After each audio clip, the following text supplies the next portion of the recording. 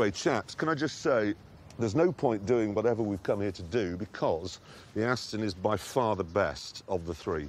If you want the most expensive but the slowest, and it is, I can confirm this because I've brought some stuff with me. I believe my car is faster and more powerful. Yeah, Aston Martin, £167,851, as opposed to 143, 149, and it's it's the slowest, 191. I think you'll find that Anne Widdecombe has more qualifications than Cheryl Cole, but What's the point you're making?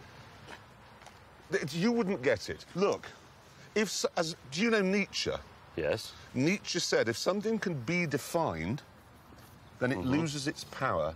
You look at these figures. Yes, 0 to 60, OK? 3.8 for the Ferrari, 4 for the Lamborghini, 4.3 for that. Doesn't matter.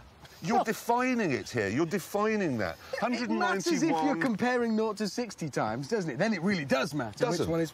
Which is the most beautiful? The Lamborghini. The Ferrari. Beautiful. Lamborghini. The Ferrari. The Lamborghini. You're not going to claim that that is beautiful.